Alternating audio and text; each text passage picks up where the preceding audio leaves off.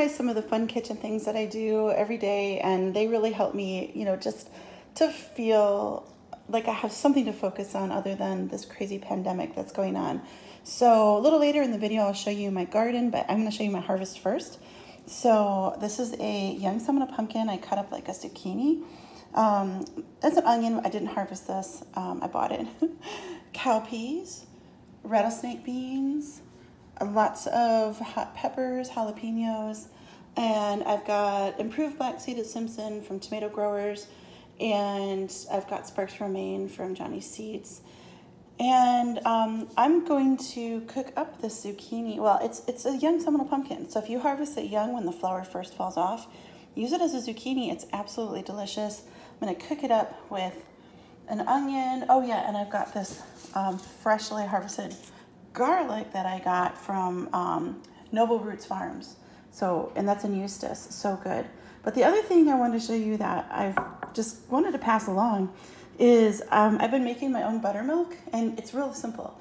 You just take a 1/4 cup of the buttermilk from the store, and you put it in like a jar. Like I started with a quart jar full of milk and let it sit on the counter for 24 hours, and it makes the most delicious buttermilk.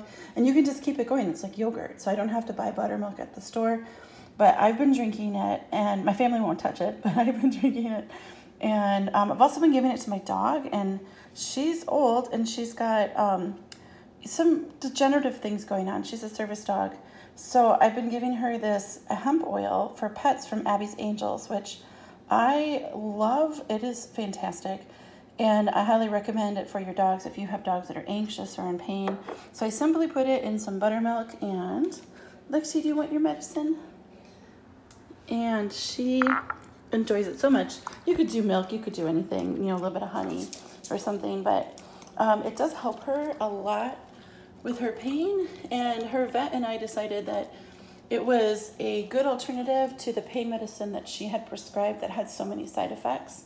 So we're super pleased. We're giving it to her 3 times a day because she does wake up in the middle of the night with pain. So I keep a little thing of buttermilk at my bedside ready to go to give her in the middle of the night, and it settles her right back down. I give her some in the morning and some in the late afternoon. So, all right, off to the garden. I want to talk about what I harvested. It's September, so, you know, we have heat challenges, and so because of that, my black cherry tomatoes split. Some of them split, but I'm going to save the seeds on those.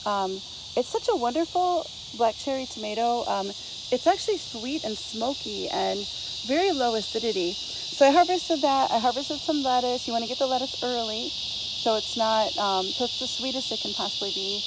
I have this young Seminole pumpkin that the flower just fell off of it, so I'm harvesting that for dinner because I'll cook it like zucchini.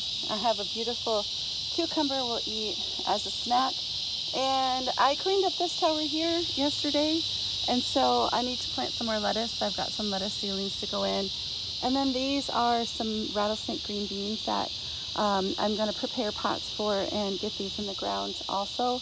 I have 4 rattlesnake green bean plants over there, and I think I would probably like 8. And so I'm going to plant 8 of these and probably give away the rest. But just some little tips about harvesting. Oh, you know what's really nice is I got myself these harvesting scissors from Johnny's Seeds, and I can't believe I never had them before. They're the best. It is so easy to cut the plant off. Everything stays clean. You're not like ripping the top off the plant as you try to pull it off, and it's great. And then I also got this. I don't know if you can see this. Let's see. This is this little pouchy thing, and it's called a roux, and I saw it on Johnny's Selected Seeds on sale for $24. Best $24 you can spend, because you can walk around in the garden, and it's got a little pocket for your phone, and it's got pockets for your scissors, and you just put your harvest in here, and you're pretty much hands-free. You're not carrying a bag or a basket around. So all right, that's what's going on in the garden this morning. I hope you guys are having a beautiful day.